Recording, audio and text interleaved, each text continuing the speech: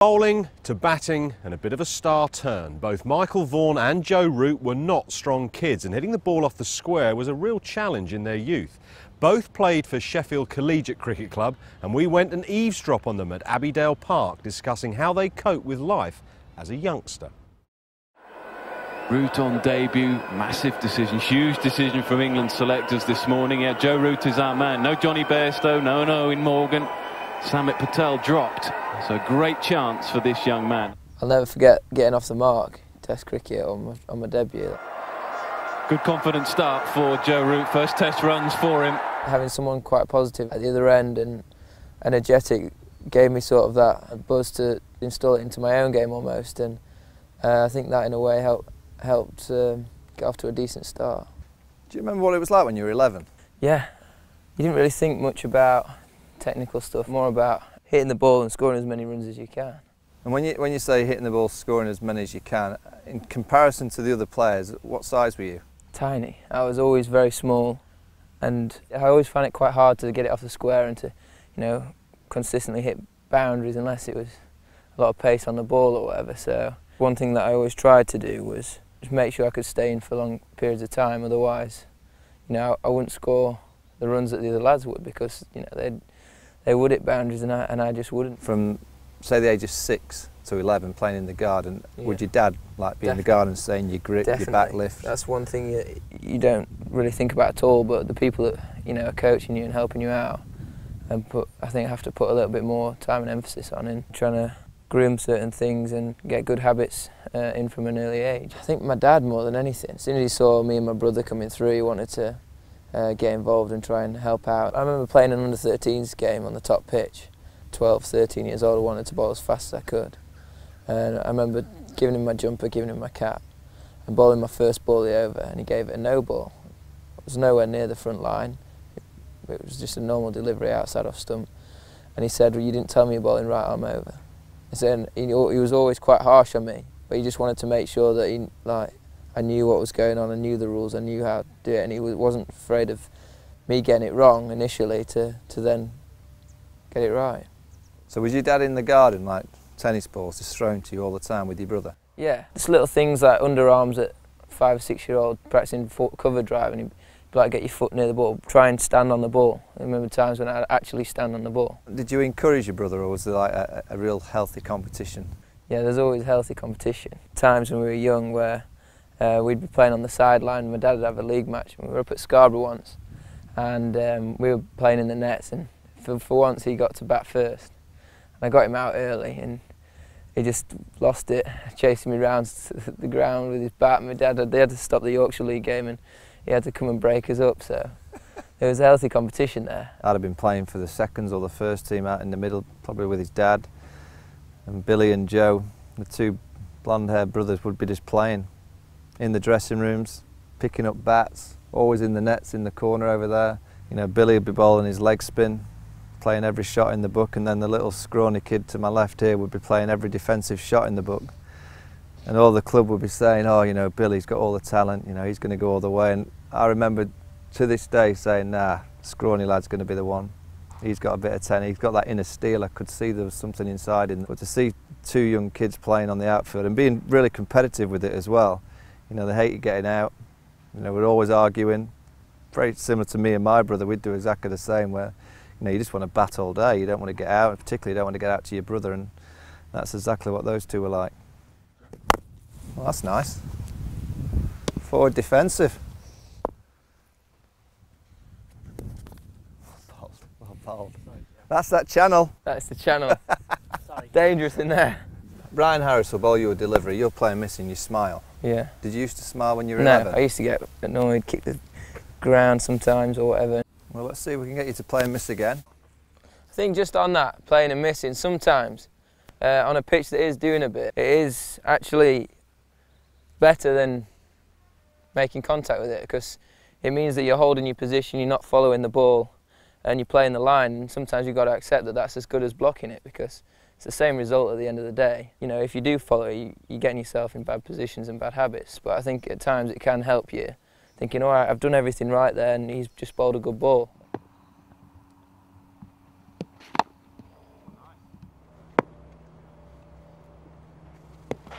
You were tiny, weren't you? And Yeah. thin like me. I was a little rake as well. Now, putting a helmet on for the first time when you're that size, I mean, they're quite chunky. I know that you'll have this large size because you're an adult, but how did you cope the first time you got a helmet on?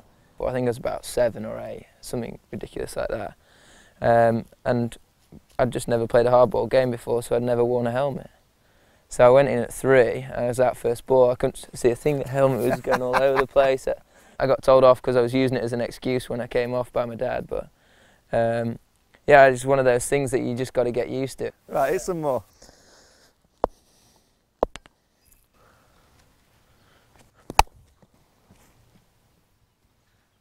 In the summer holidays especially, me and my brother would come down here, because I mean, we only lived around the corner, but we'd always be pestering for lifts to get down here with the kit, and we'd be throwing balls at each other and bowling at each other in the nets, and we just play all day. It's generally how we spent our summer holidays. What did you feel when you suddenly had a coach telling you, other things to do in the game? It was nice to get sometimes a different insight into things, but at the same time, well, I always thought about what works best for me, and what's, if I'll practice everything and then just try and take the things that I know work. So you did that when you were 11? You knew that at that age? You knew that different people would be telling you all sorts, and you should be doing this, you should be doing that. But I think you just naturally listen to the people that you respect the most, and you think have the most knowledge. I don't think I got that till about, I reckon I was 21, 22, when you get that much information fed to you. As a kid, I would always think that it was right. I would go, "Hey, you must be right, coaches. You're coaching me. You must be telling me exactly what I need to do." And I think I got lost a little bit from the age of 13 to 16, in particular, with so much information being fed to me through all the different coaches. Well, for me, I remember getting a scholarship at Yorkshire when I was about 12 years old, 13 years old. And from then on, I got a lot of people telling me lots of different things, and I just sort of realised that, that it can't all work, because they're all telling me, a lot of them are telling me completely different things and opposite things. So I think it was more about trying to find or try everything, and then if I was hitting the ball better with that, or my footwork was sharper doing that, then try and put those into my game somehow. So you got 0 on your first game. You obviously kind of store that up in the memory banks. The next time you go out and play, were you very good at learning from mistakes on the pitch? At that age, it wasn't one of those things where you think, oh, I've got a low score, I've got to score runs. You just go out and you play, and you just think you're going to score runs all the time. What age did you play for Yorkshire from? Under 11s. Right. I remember getting run out on my first game for about 10. And I thought I was going to score 100. I hit my first ball for 4. When did you score your first 100? I was 11, I think. It was a 20 over game. There was a ridiculous short boundary on one side. And you were still one of the smallest? Yeah. But could you hit it, even though you were one of the smallest, did you feel that you could still hit it quite hard because you had the right technique? My dad always tried to speak to me about timing, and that was always one thing that I tried to work on, and it's quite hard to explain how it happens, but like you say, I think if you groom the basics well, it's one of those things that naturally comes. Let's groom some more basics.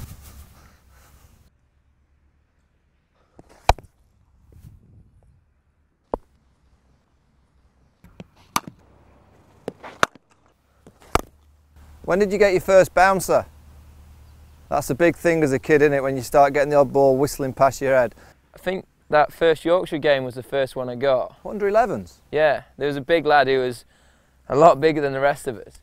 I remember their keeper was tiny as well, and every time he got the ball from the boundary, he'd be shouting, "Easy, Graham!" Because he'd knock him over every time, because he had an arm that was a lot stronger than everyone else's. And yeah, I think that was one thing that, again, you just play it, and obviously I was small all the time, so I think I got a few more than everyone else then. Did you practice facing the bouncer, or did it just happen naturally? Me and my brother would be on the outfield at times. If it rained, we'd get a wind ball out and we'd just try and launch it as hard as we could at each other. Be batting with a stump, and you'd try and take a few on, and yeah, that was always great fun. So I played men's cricket from a young age. So there's the 5th team down here, for example. And I played on this pitch. Yeah, exactly. Same here. You come down and collegiate force against university staff. 10 off 81 balls. Yeah, 5 not out off 20 overs. But because of their natural height and you know, a bit stronger or whatever, it does come through this height a bit more, and I think that's where naturally I learnt to play the shorter ball, is from playing men's cricket. What age did you play from in the men's team from? I think my first game I was 9, 10 years old. What, in the men's? Yeah. Did you? Yeah. They were short and they needed a fielder, so I went along and tried to help out. And I ended up having to go in at the end. I think I got 9 not out off about 10 overs. One of them got me in the ribs. Everyone rushed over, quite concerned, because obviously I was a young lad. And the umpire said afterwards that if they'd have appealed, he'd have had to give me out. LB. What was the best tip that you got from a coach when you were young? Good question. I think watch the ball, generally. I think another big one was actually playing in a second team game. I think it might have even been your brother that I was batting with at the time. Big Dave. Big Dave, yeah. I kept playing and missing and getting quite upset with myself, and he was just kept coming down to me and just saying, "Don't worry about that, just think about the next ball." And I think that's one big bit of advice that always has sort of stuck with me. Big Davey Vaughan's had a... Yeah, I'll never forget that. I'll never forget that, because it was one thing that, you know, really stood out, and from then on I've always tried to think, if I am struggling, just keep that in the back of my mind. Dave would always ring me on a Saturday night and say, "Oh, we've played a game and Joe's done this." He'd always ask me for a little bit of advice for what he should be saying, and I'd just say, "I'll just tell him to enjoy it." You know, as long as you're watching the ball, as long as you're really committing to every single shot that you're playing, commit to it, do it well, enjoy it. You never know, you might end up being pretty good at it.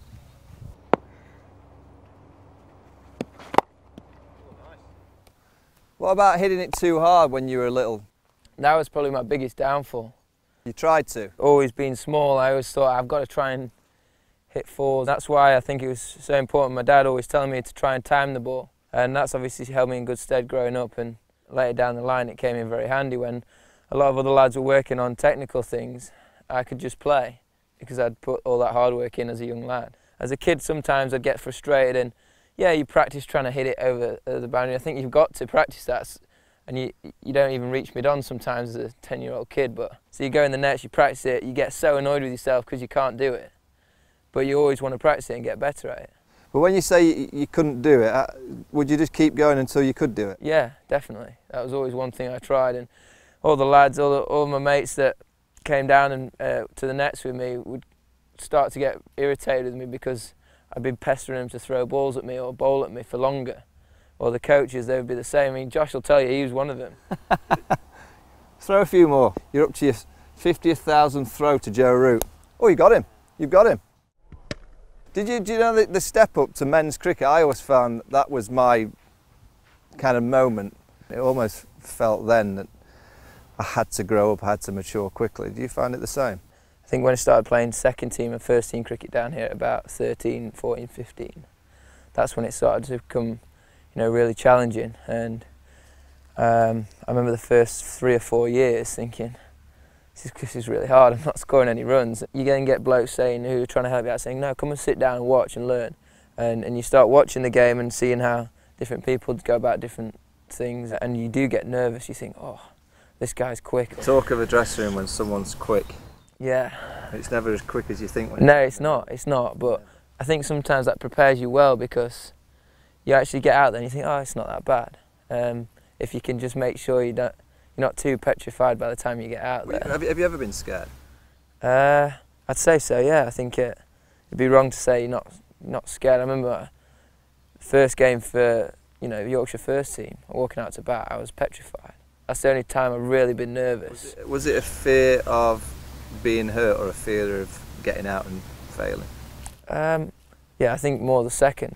I know people say you should never have that feeling, but it's one thing that it helped me develop and want to improve, because you don't want to feel like that. So I'd say there is a little bit of a place for it, as long as you don't let it get to you too much. The basics don't change. Head still, real good strong base, stillness on impact. I just think whatever size you are, you see some of the best players in the world in this era, they're only small, but they can whack it miles because they have time and they have that strong base and they commit to the shot. So I think size, in actual fact, in this era is probably as irrelevant as any era. I think in the 90s, actually, real power and strength was more important. You know, whereas now with all these new trick shots, the ramp in particular has brought a new dimension to someone who particularly couldn't hit it straight down the ground for 6. You know, 5–10 years ago, that wasn't in the game. You know, so everyone would be able to, particularly captains, would be able to defend a certain area of the pitch to someone that only could hit in one area. Now these new shots has brought a new innovation, and it's almost given life for the young scrawny kid. You know, 10 and 11 now with these little ramps and tricks, you just use the pace on the ball. It's great for kids. What about all these new shots that we've seen in the last, I'd say, 7 or 8 years, because of 2020 more so? The ramp, the reverse. Was it you that decided that you had to play those shots to, again, put yourself at the top bracket of being an international player? I think so. I think it started 2 years ago, really, when I wanted to get in the Yorkshire 2020 team. And I wasn't hitting large amounts of 4s and 6s, and I needed to try and find a way of scoring at a strike rate of over 100. And think, right, I'm going to have to do something slightly different to score here. I think the main thing when you're playing these shots is you just got to back yourself and be brave. And when you practice it, to break it right down. Let's start with a reverse sweep. Let's go right from the start. How did you start to coach yourself? I think more than anything is you get in a position for, I think first time I did it was Kevin Sharp, and he got me in a position like this, and he'd literally be throwing me underarm ball and just say, right, just get yourself in a position that you would sweep in. Say, right, I want you to do it, but I want you to get your hands right round your front leg, lean over and make good contact that way. And just little underarm feeds, half volleys. Then you take it back and you say, right, get in your stance, I want you to get down into the position and make contact with the ball like that. And then eventually you'd add a bowler in, try and do it every ball to the bowler, see which shot you can do. You'd be missing a few, you'd be top edging a few, you'd be getting hit on the head, yeah.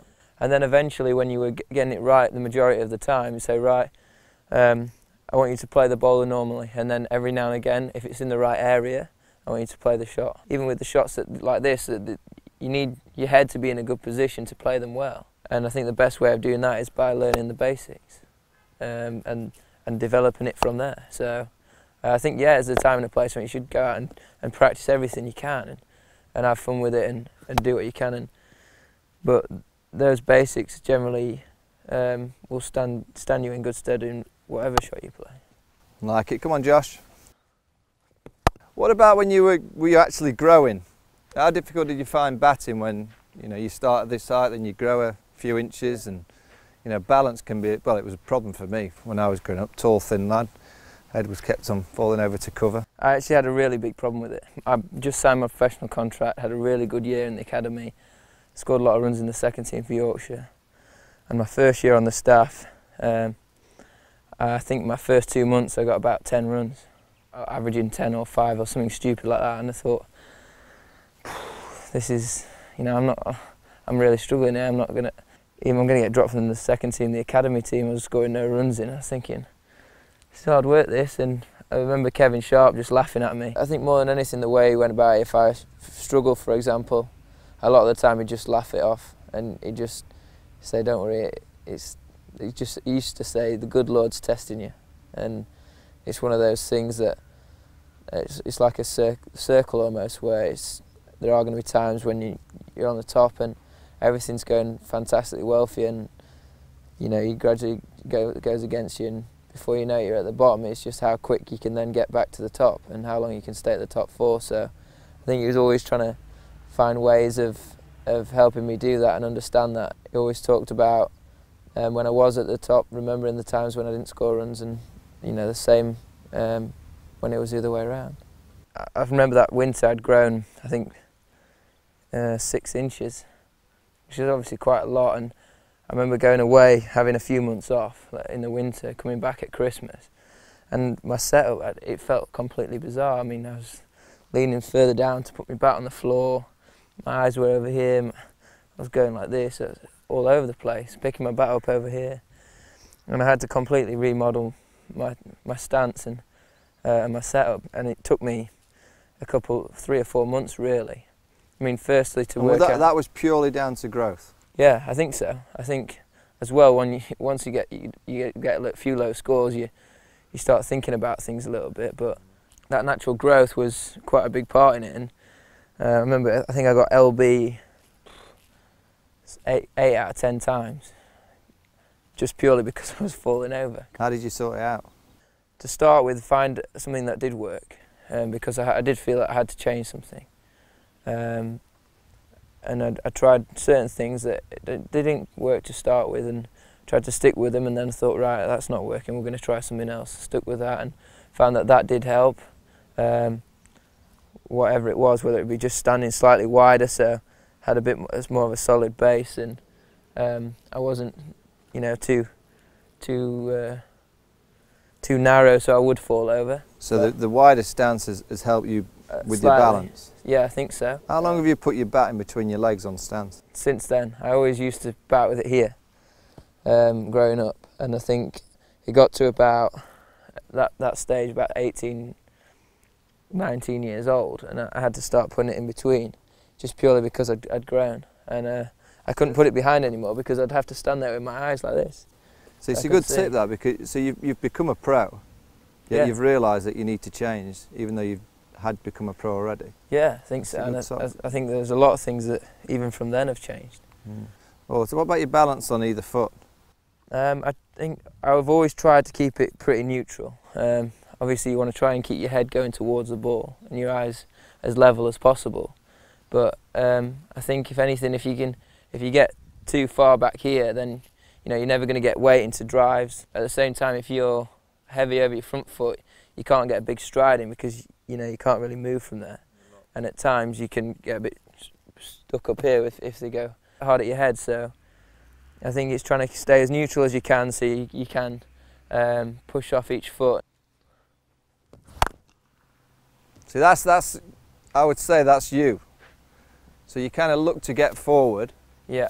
But then as soon as you feel that you can go on the back foot, you'll always err going that way. Yeah, definitely. Is that something you've always done? Yeah, I think, like I said earlier, playing men's cricket from a young age, the majority of the balls, good length for a man, were short for me, so I ended up facing a lot of balls on the back foot. And as well, that was the easiest way for me to score because I could put more power into it with cut shots and pull shots especially, so it's always been my way of looking to score quickly. How were you if you'd not score for 3, 4, 5 overs? Because I used to get frustrated. I used to feel I was letting the team down. Yeah, I was looking at the scoreboard, it's not moving, my score's not moving, the team score's not moving. I'd be like, oh no, I've got to play something here. That always went through my mind as well, but the team that we played in, we were never very good. We always ended up on the bottom end of the league, and majority of the time I'd be coming in trying to play for a draw, so it didn't really matter.